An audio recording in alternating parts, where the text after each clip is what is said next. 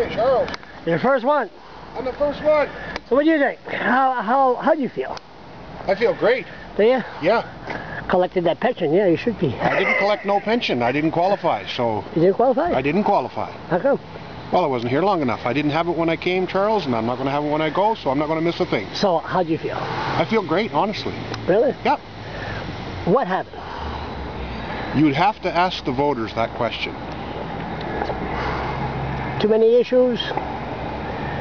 Piss off too many people? I don't know. It would be the voters that would have to tell you that, because I voted. I was one vote.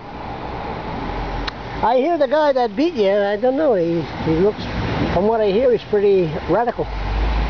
Well, I guess time will tell. I don't know the guy, so something tells me I will soon meet him. I know him as a constituent, so time will tell. So what's the future?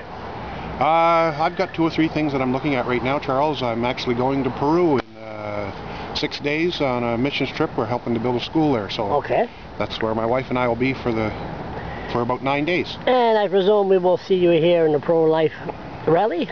You'll probably see me around at several things, Charles. That's good. That's good. Hey, Rick, you were a nice guy, and I was sad when I found out you lost. Well, I hope to still be a nice guy, Charlie, and I'll see you around. Talk to you later. Okay.